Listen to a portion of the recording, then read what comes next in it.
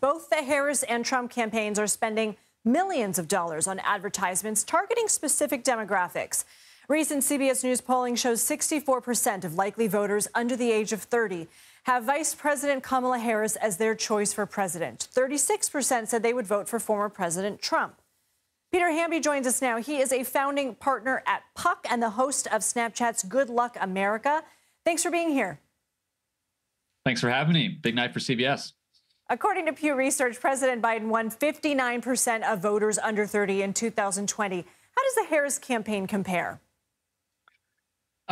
Look, they are getting there. When Biden left the race, it was the Democrats were in bad shape. Joe Biden was not winning young voters by the margins that he needed to win the election. The general thinking, at least since Barack Obama's first election in 2008, is that Democrats need to win about 60% of the youth vote, that vote from voters between the ages of 18 and 29.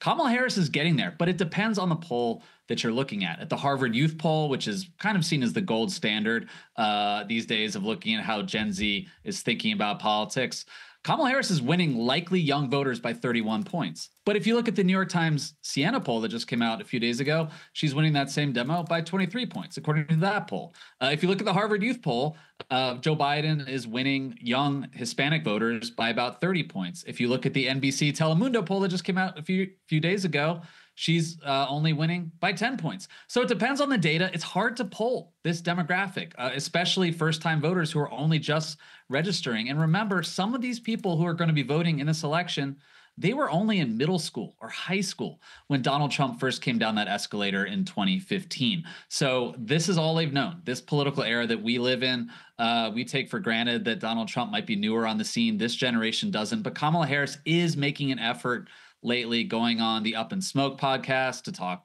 basketball, but also about young black men. And then she has influencers going out there on TikTok talking about how Trump's tariffs would raise the prices of alcohol. And then she had Dave Bautista come out the other day because she needs to get that young male vote. So she is working on things, and I think it's showing up in the polls so far, but she does have work to do. The good news for her is she is dominating among young women, and that could make up for any losses among young men. What can you tell us about the Gen Z voter gender gap?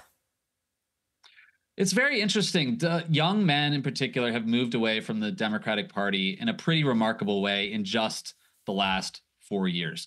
If you go back to 2020, Joe Biden probably won young men by about 23 points, won young women by about 30 points.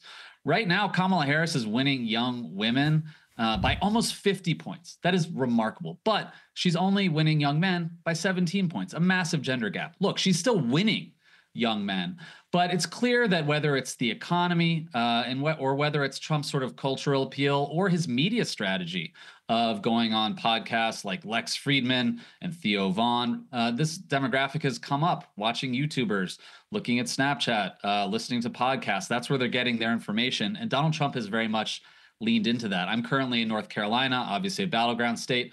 Over the weekend when I was watching football on YouTube TV, streaming, I was getting nailed with ads from Trump Super PAC, MAGA Inc., the Trump campaign, just going after Kamala Harris. And I was seeing more Trump ads than Kamala ads because I am a target demo for the Trump campaign, theoretically, a man between 18 and 44 watching sports on streaming. So the Trump campaign is going very hard at that. So are their allies.